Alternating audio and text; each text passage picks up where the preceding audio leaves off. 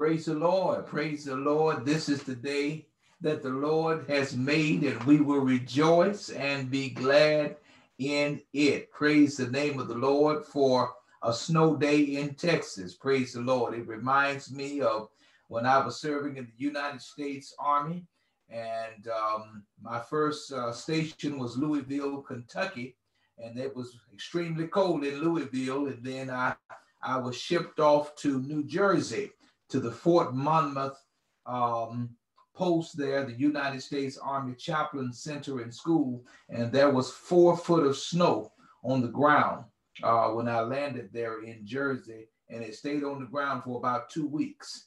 And so this is nothing compared to that, but we are certainly thankful and praising the Lord. This is still the day that the Lord has made, and we are going to rejoice and be glad in it, even though we're in a social media environment, Zoom and Facebook Live. Is still the day that the Lord has made. And so we want you to rejoice, even though we're on Zoom today. It's time to shout, give God a praise, and declare that He is Lord in our lives. And so we thank God and praise God to see all of your wonderful faces. And it's good for the pastor because typically I don't see your faces on Sunday. I just look at a camera and I can't really see anybody, but today I can see your faces on the screen. And we want to say happy Valentine's Day to everybody today, both female and male. We like Valentine's as well. And so we just thank God and praise God for everybody. This is a day to share love, to show love. Love is an action word. And so you can't love unless you do something in action about it. And so we thank God and praise God for all of you. And so we're going to pray this morning as we continue to worship the Lord in spirit and in truth. And let me thank God for the praise team sharing virtually with us. I see Reverend Perry is here in the screen this morning. We thank God and praise God for him. Kingston is here. So it's just like they're on the organ and the drums because they are here in the Zoom room with us. And so we thank God for both of them. And so as we prepare to pray this morning, won't you just center yourselves and get your mind in a place of praise and adoration and worship, meditation unto the Lord as we pray. Father, in the name of Jesus, we thank you this morning for who you are and for what you're doing, even in the midst of a Zoom room experience, a Facebook Live experience. This is still the day.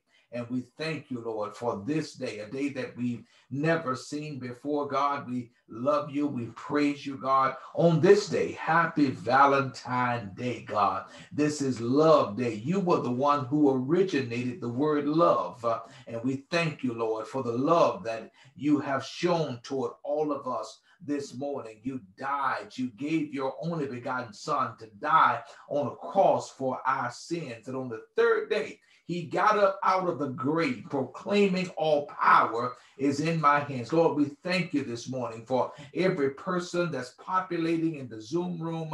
And Lord, this is not just a Zoom room. It's a prayer room. It's a war room, God. It's a praise room. It's a worship. It's a sanctuary experience because anywhere we are becomes a sanctuary when we give your name praise, because your word declares that you inhabit the praises of your people. And so, Lord, we thank you this morning. Thank you for our tech team this morning, Lord. They're always working hard. We thank you for Takia. We thank you for Tanisha. We thank you for Isha. We thank you for all of the persons who are gathered this morning, Lord. We lift up the Washington family, Lord, as they prepare this week to lay our sister to rest, Sister Beverly Washington, in a homegoing celebration on Wednesday, Lord. We pray that the roads will be clear enough for us to go and do what is necessary to give honor and to praise your name for the life and the legacy of Sister Washington,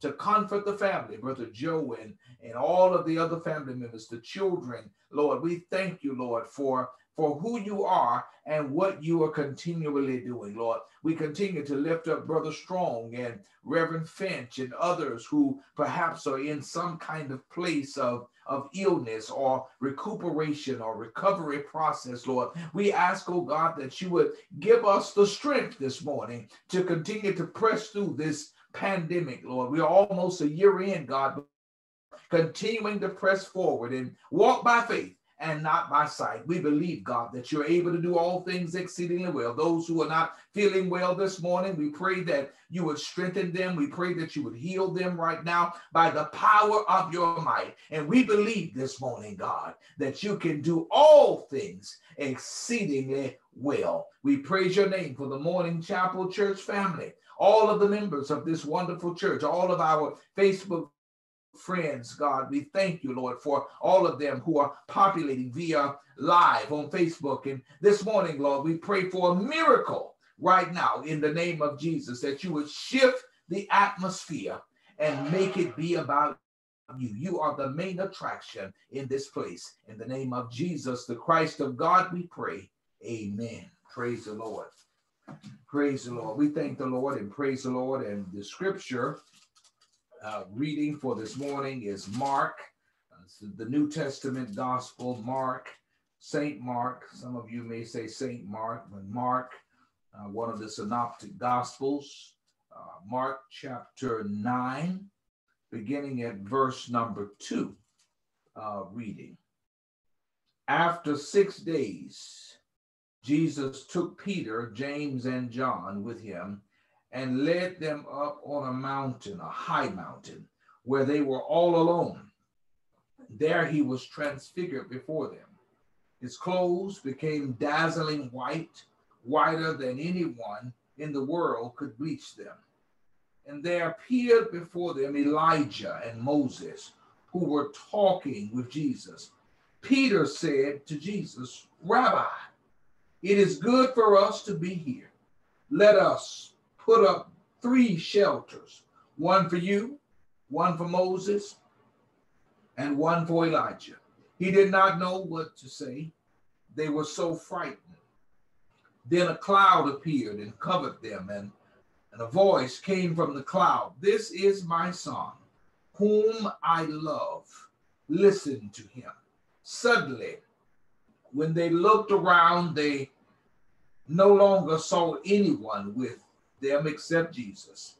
And as they were coming down from the mountain, Jesus gave them orders not to tell anyone what they had seen until the Son of Man had risen from the dead. Praise be the name of the Lord.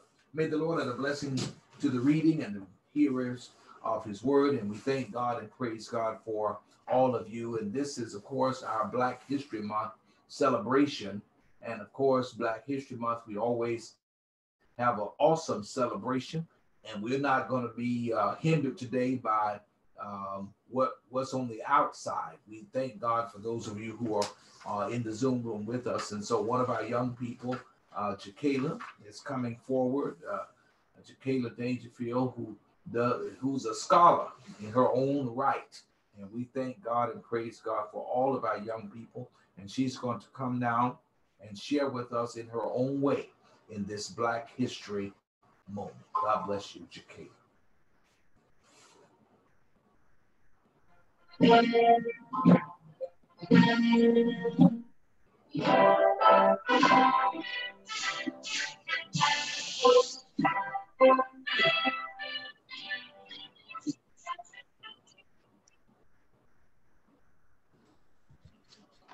Good morning, officers and members of Morning Chapel.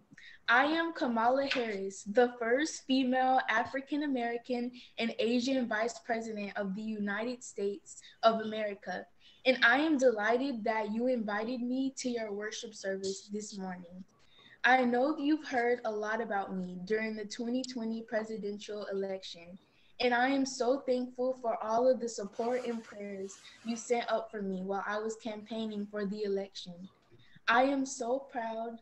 I am proud graduate of Howard University, located in Washington, D.C., where I received my undergrad degree in economics and political science. There, I also became a member of Alpha Kappa Alpha sorority. I then went on to the University of California and received my law degree. I am hired as the district attorney in Alameda County, California, and later served as an assistant San Francisco district attorney.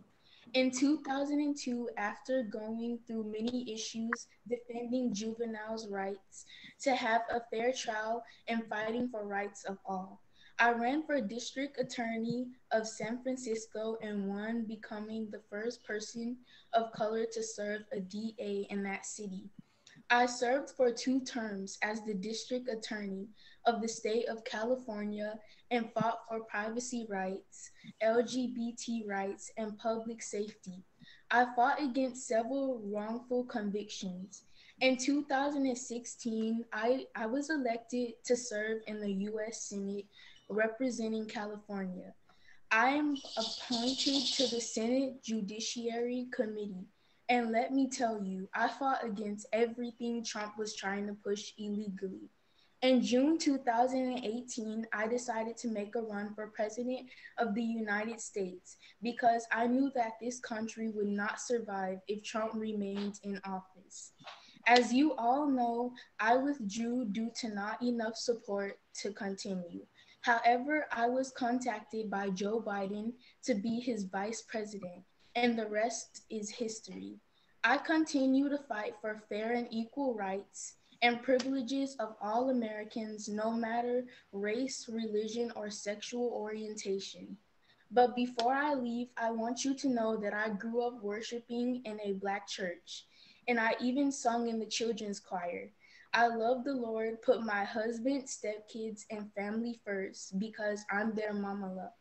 Again, thank you so much for allowing me to be here at the historical Morning Chapel CME Church. May God bless you all.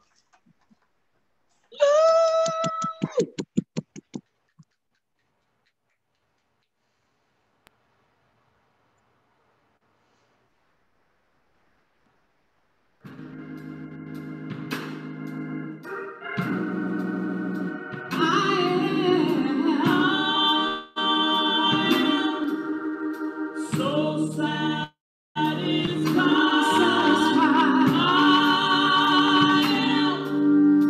So satisfied.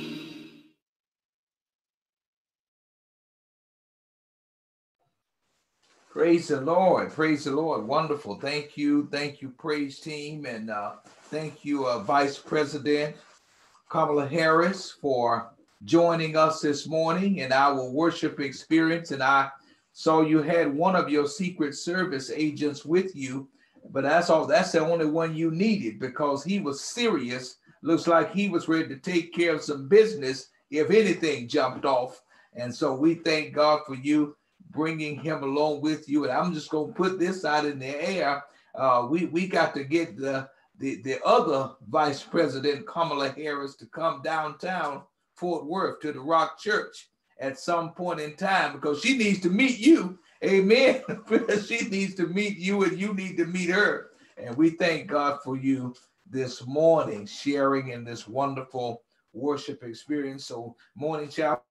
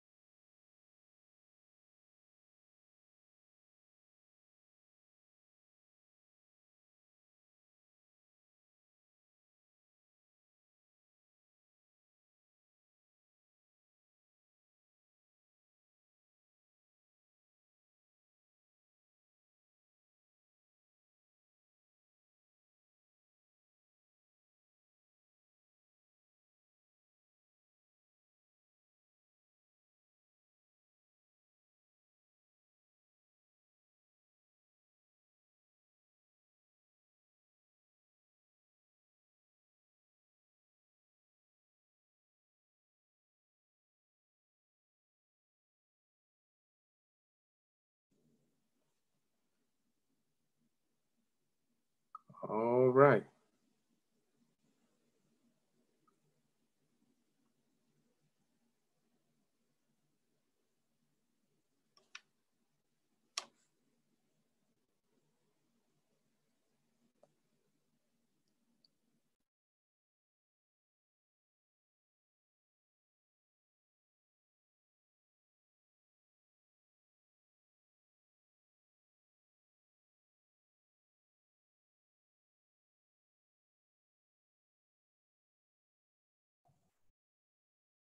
All right, all right. Well, we're back in, and we praise the Lord and thank God for his power. Can you all hear me?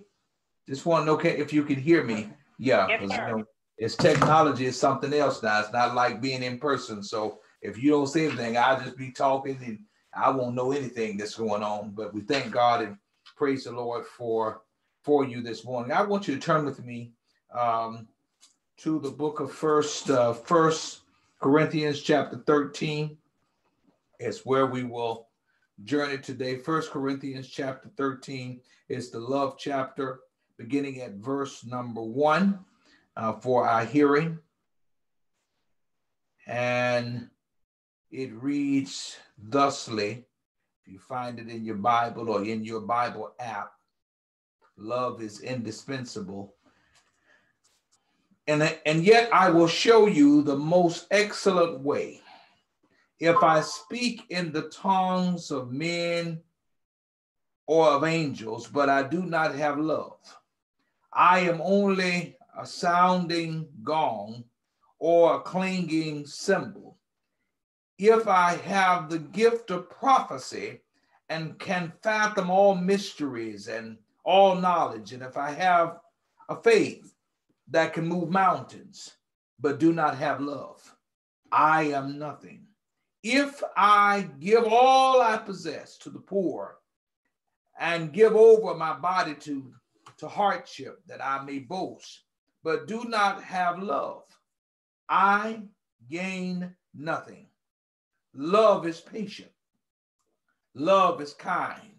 It does not envy. It does not boast. It is not proud. It does not dishonor others. It is not self-seeking. It's not easily angered. It keeps no record of wrongs.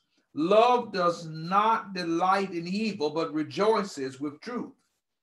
It always protects, always trusts, always hopes, always perseveres.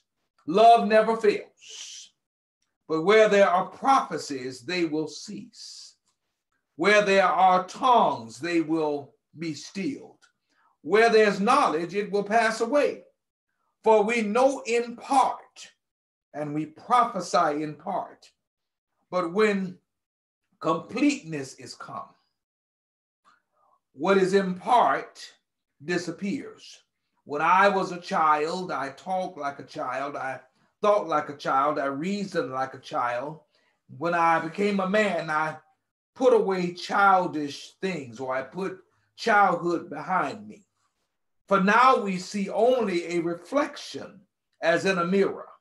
Then we shall see face to face.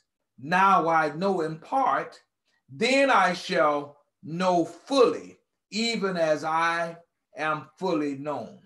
And now these three remain: faith, hope, and love.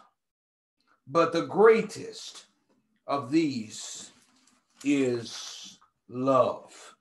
Praise the name of the Lord. We thank God and praise the Lord this morning. Our Father and our God, we thank you this morning. We lift up your name now as we prepare to preach your word. God, we pray that you would move me out of the way so that the real preacher will stand up in this place. We thank you. We praise you. Saturate the atmosphere now, even this Zoom room and Facebook Live experience.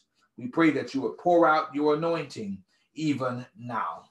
We thank you, Lord. Let the words of my mouth and the meditations of my heart be all acceptable in thy sight, O Lord, my strength and my redeemer. Amen. Praise the Lord. And so thank you very much. God bless all of you again this morning. You can like the video and share it and make some comments in the chat room and also on Facebook Live. Please chat so that it will travel and you can do your part by evangelizing and witnessing. But today, just for a few moments, we want to share from the subject, Love Lifted Me. Love lifted me. I was reading an article earlier this week from one of my favorite life coaches and therapists, Iyanla Vanzant. And she said it like this. She said, love is simple. We make love hard with all of our trappings and all of our expectations and demands. And then I reflected upon what Tina Turner said. Reverend Perry, you know her, don't you? And she was married to Ike, and Tina penned this song, What's Love Got to Do With It? And God's love for us is personal. He loves us in a personal kind of way, and to understand how important love is to God, we need to only look at the biblical context, because the Old Testament mentions the word love 250 times. The New Testament mentions the word love 234 times. 72 of those times that love is mentioned is found in John's gospel, and we know about John because John 3:16 says, for God so loved what? The world, that he gave his only begotten son, that whosoever believeth in him shall not perish but have everlasting life. And so the world now rewards conformity. That's what the world does, but and punishes those who dare to be different. But now Jesus has another kind of narrative on this, because he seems to say to us that in a wicked world, in an unloving world, in an unforgiving world, in a treacherous world, the most radical thing that one can do is love, because love changes everything. Matter of fact, he suggests to us that if we love, love conquers a multitude of sins. And we learn the principles of love throughout the New Testament and the Old Testament. One of the greatest principles I love so well was in John chapter 12, verses 1 through 8, where we can see the principle at work when Mary broke an expensive jar of ointment and poured it on Jesus's feet. Disgusted by this extravagant gesture, Judas said to them that the ointment could have been sold, but Jesus said that this was radical love.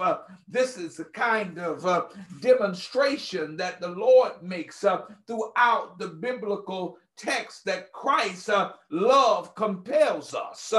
And when we love, we are always going to have some critics, because our critics may not understand the depth of our love.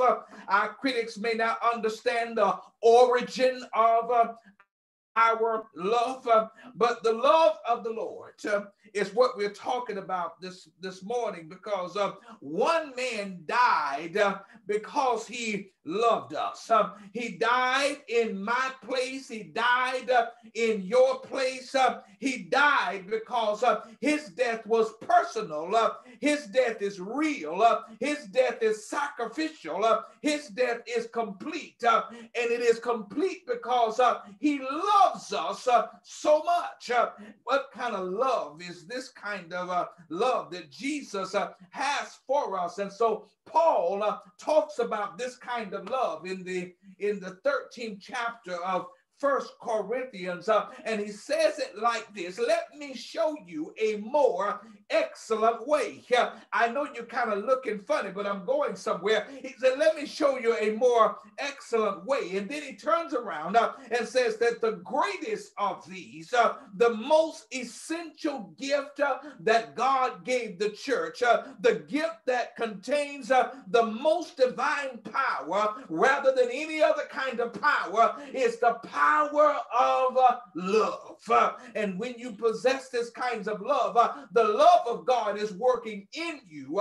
But not only is the love of God working in you, the love of God is working through you. One of the problems in the church at Corinth was that they were manifesting nearly every spiritual gift in existence, but they were not walking in love toward one another. I wish I could get some help up in here. A lot of us are gifted, but moreover, you've got to be more than gifted.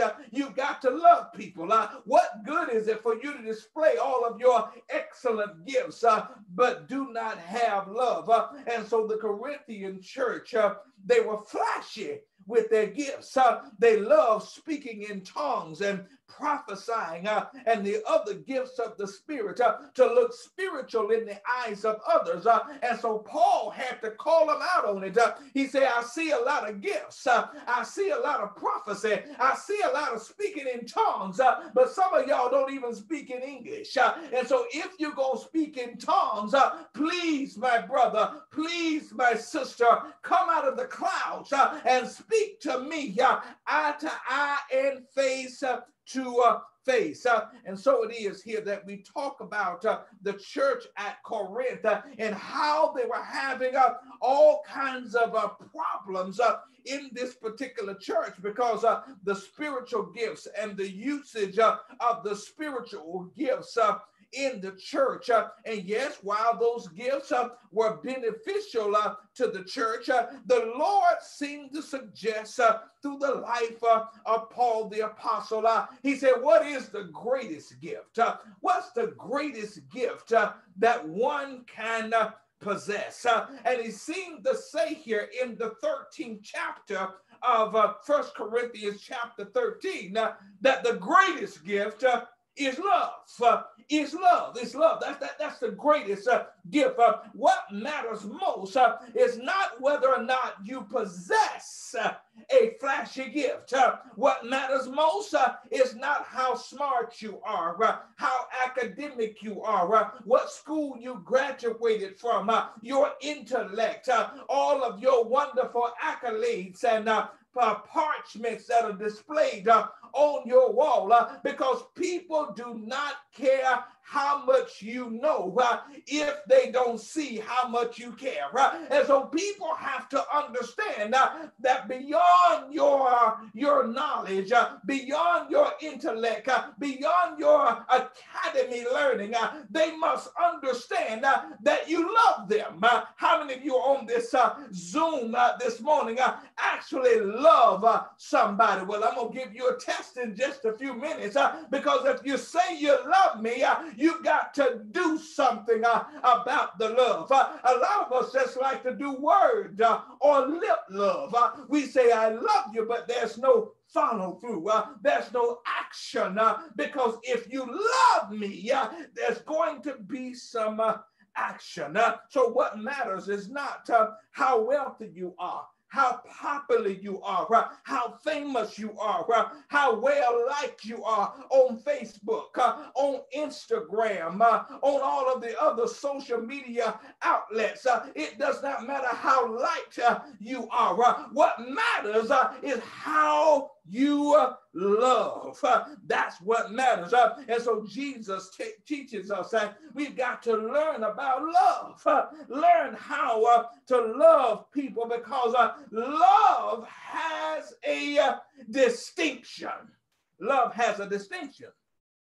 The whole idea of love is superior in everything love does. If love is not infused, then it's not God, because God is love.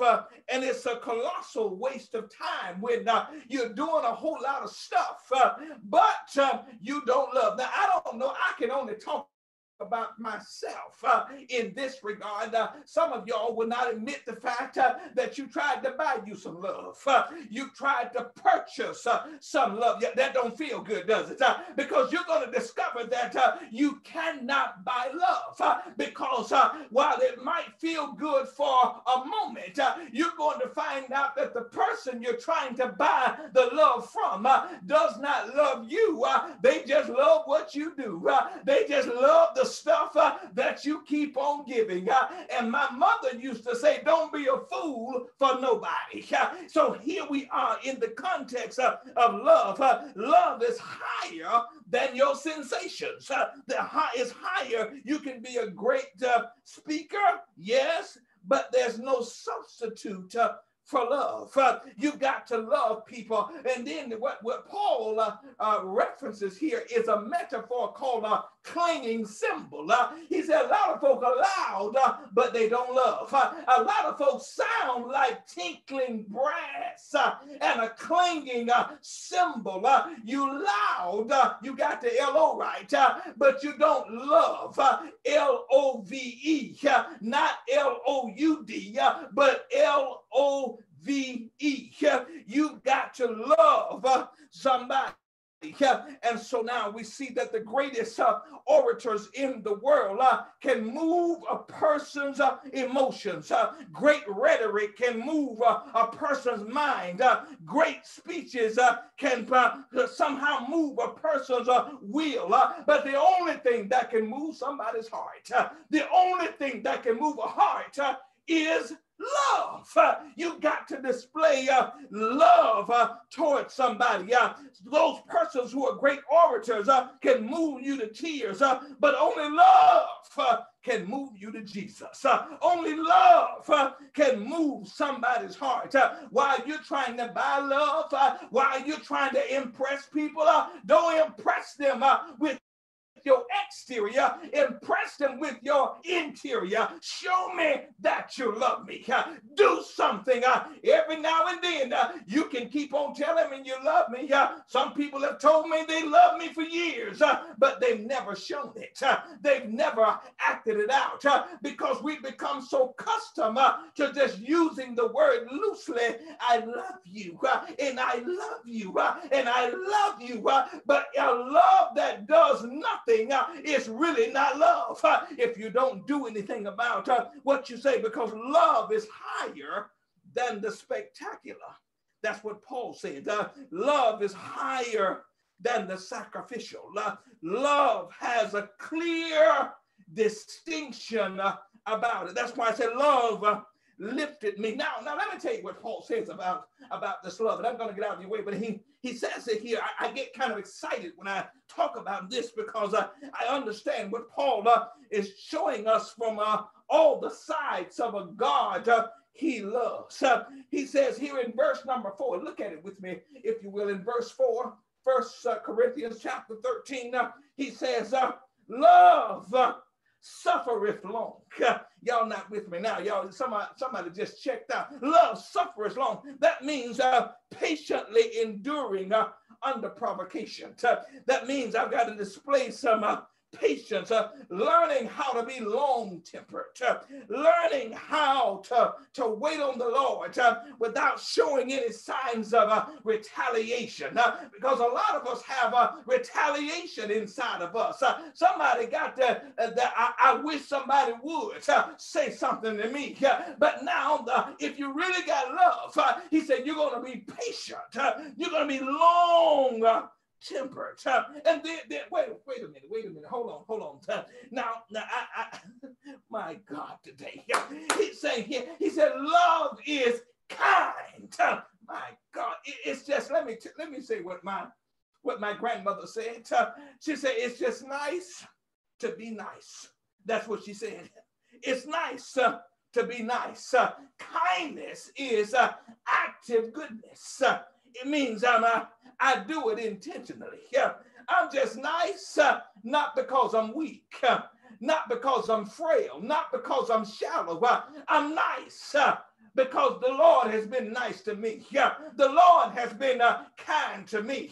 And so if God has been kind to you, you ought to be kind to somebody else. If the Lord has shown you mercy, why in the world can't you show somebody else some mercy? If the Lord has forgiven you, why can't you forgive somebody else?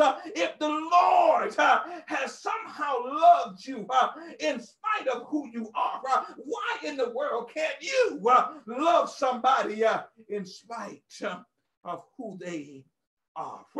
But then he says something else about love. Not only that love is kind, he says love is not jealous. I wish I could. Did I come across to the people in the balcony? He said, love is not jealous. Jealous about your abilities, jealous about your successes, jealous about your possessions. Love is not jealous. No, love wants you to prosper. If I love you, I want you to prosper. I want you to do good. Spare me from being around a bunch of haters, a bunch of people who are trying to oppress me, a bunch of people who are trying to keep their foot on my neck, or like George Floyd, keep the knee on my neck. And so it is that love is not jealous. And so I love to celebrate you. I love when you're prospering. I love when you do good because I love you. And I know God loves you. And so because God loves you, he wants you to prosper. He wants you to do good.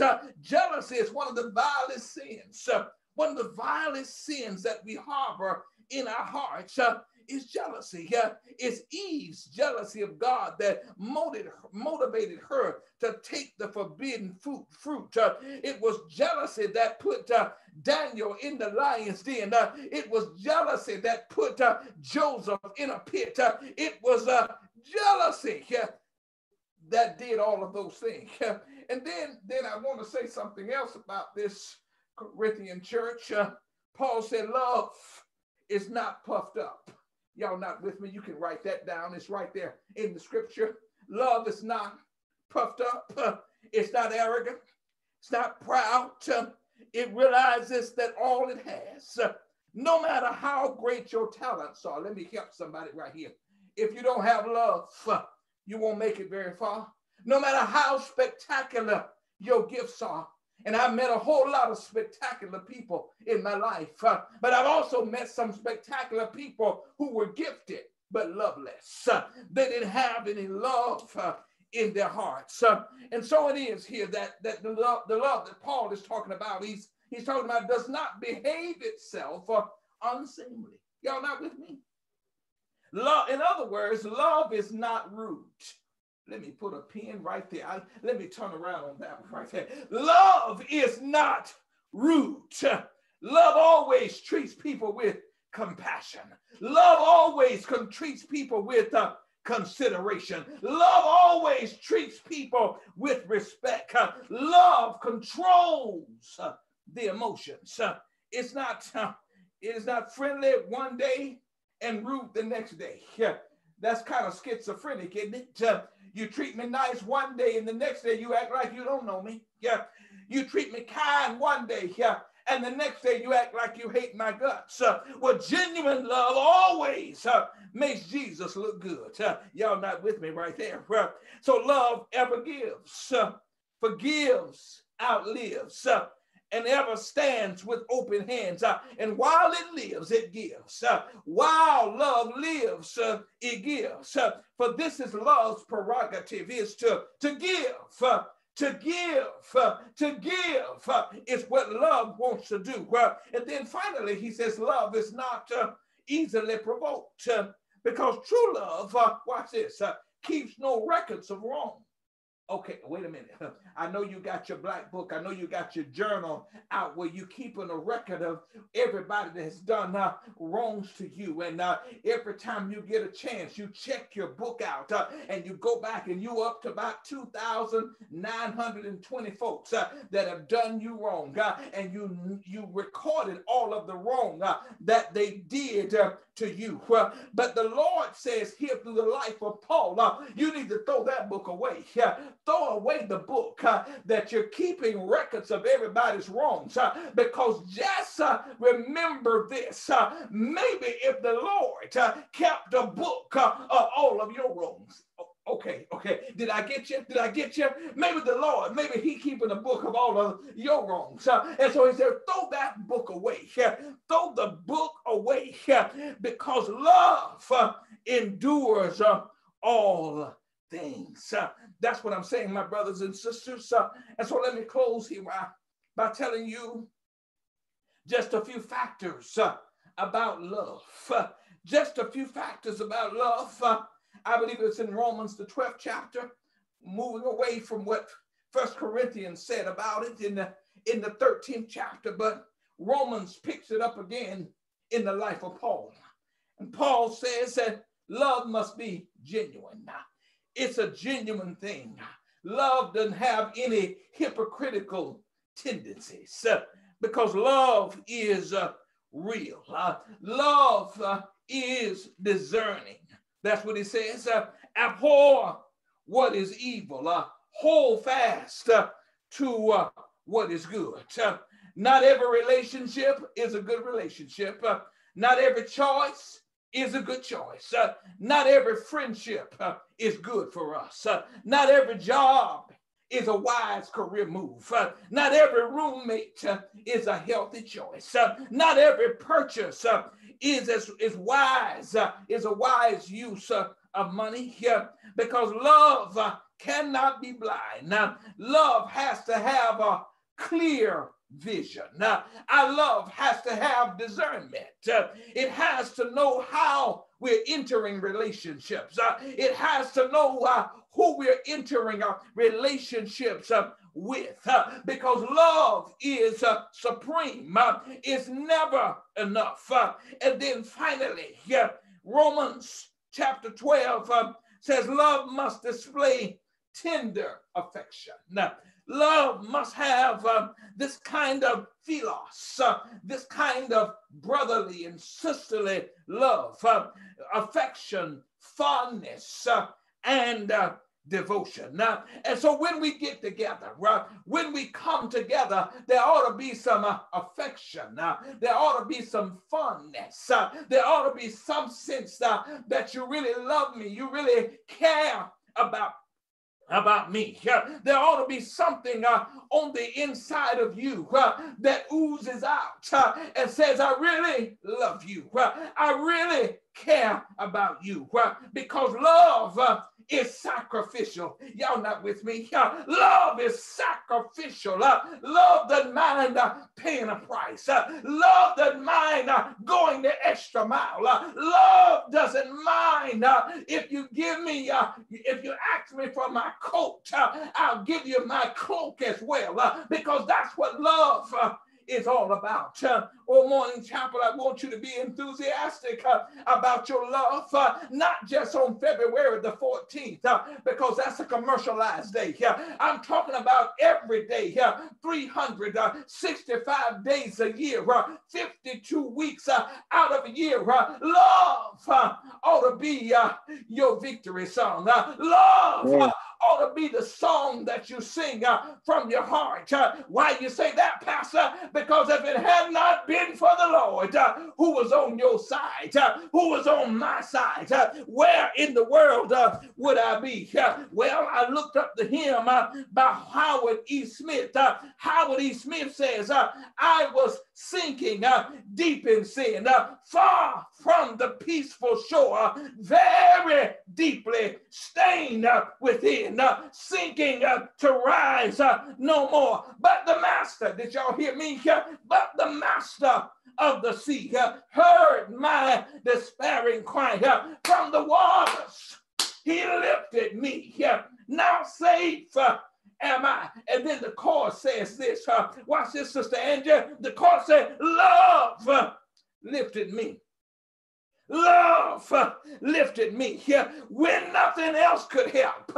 Did y'all get that? When nothing else could help me, when nobody else could help me, love reached down and helped me. But then I like what he said in the second stanza. He said, all my heart to him I give. Ever to him I'll cling. I'm his blessed presence live, in his blessed presence live, ever praising, praises sing, love so mighty and so true, merits my soul's best songs, faithful, loving service to him belongs. And then he said, love lifted me when nothing else could help. Love lifted me. I don't know about you this morning, Morning Chapel, but love ought to lift you. Love ought to lift you. Love ought to inspire. Love ought to make you shout. Love ought to make you dance sometimes. Love ought to make you wave your hands in the air. Wave them like you just don't care, because love is what God has done for you. It was God's love. It was God's amazing love that saved you.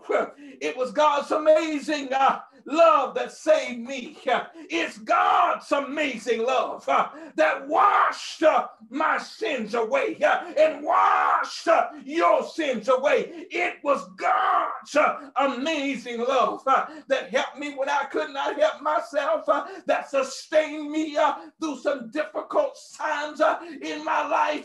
It was God's love. God's love. God's love that picked me up. I tell you today, my brothers and my sisters, it's God's love that continually keeps us. His love keeps you. I know that we've all been going through some difficult places, especially over the last 11 months. But it's been God's love that has kept you. God's love has kept me. And God loves you in spite of how you feel about it. It's God's love. So sacrificial, so kind. God keeps springing into action, leaping into action for you, leaping into intervening on your behalf. You may not tell anybody, but I know what God is doing. He's doing something for you. You may not acknowledge it. You may not ever tell anybody that God is really doing a whole lot of marvelous things for me, but you ought to tell it. You ought to tell somebody it's God. When they ask you how in the world are you making it, you ought to say it's God. It's God. I can't take any credit for this. This is God covering your family, covering your friends, covering your loved ones, covering you, blessing your going out, blessing your going in. It's God. Love lifted me. You ought to let love lift you today. Let love lift you. God bless you, my brothers and my sisters. We pray that God, that you will allow God to intervene and to do some marvelous things in your life. And we pray that you would give as God has blessed you to give. This is your opportunity to give, even on a Zoom, in a Zoom room, on Facebook Live, like we do every week. And we invite you to the Easy Tithe app, and we ask you to give. And I think the stewards asked last month that you would give even the more, that you would give additional offerings or sow a seed offering into the Lord and into the kingdom of the Lord. And the word of God says that if you sow in good ground, you're going to reap a harvest. And we believe that this is good ground that you are sowing into. And so if you sow into good ground, you're going to reap a harvest. That's the word of God. That's a kingdom principle. Anytime you sow into good ground, you're going to reap that harvest. And so sow now. Sow your tithes and your offerings into good ground. Praise the name of the Lord. Remember all of the things that we have going forth this week. We're still on Zoom Bible study on Tuesdays at 12 noon. And of course, Wednesday evening, we're on Facebook Live Bible study. Of course, we're under an inclement weather advisory by the National Weather Service. And so the services for Beverly, Washington, as of now, is going forth. And if there are any changes in it, we'll be sure to let you know. But up to this point, Wednesday at 11 o'clock, we'll be at the Baker Funeral Home in Fort Worth, Texas. And of course, we'll do the interment at the DFW National Cemetery in Dallas, Texas. So we want you to take note of that. Continue to pray for the Beverly Washington family. And we praise the Lord and thank God for her service. If you have not taken your COVID vaccination, we encourage you to do so. And many of you have already taken the vaccination. I've seen you posting it on social media.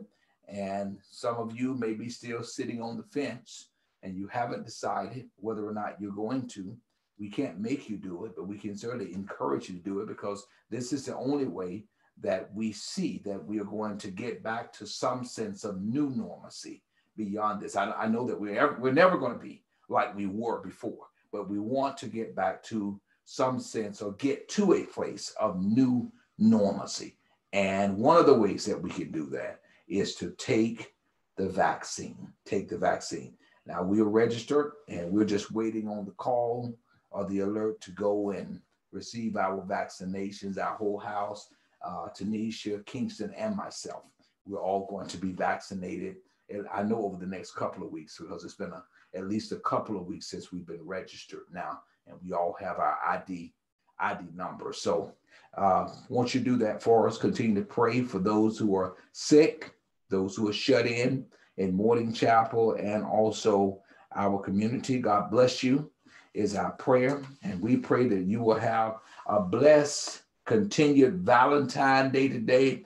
Love is action. Remember that. Love is action. So do something. Do something today. If it's nothing but a text message, an email, send a virtual flower. You can do that. If you can't send any live ones, send a virtual flower, a virtual heart, and let somebody know that you care about them. Won't you do that? I just want to encourage you to do that. My brothers and my sisters, we love you today, and we thank God for all of you. May the Lord bless you and keep you. May the Lord make his face to shine upon you and be gracious unto you. May the Lord lift up his countenance upon you and give you peace. Give you peace, both now, henceforth, and forever and evermore. God bless you is our prayer. We love you. Happy Valentine's Day. God bless. Great word, Pastor. God bless you. Praise the Lord. Praise the Lord. Great word, Pastor. Happy Valentine's, everyone. Praise the Lord. Love you Happy guys. Valentine's Day, everybody. God bless y'all. Love you all. Have a great day. Love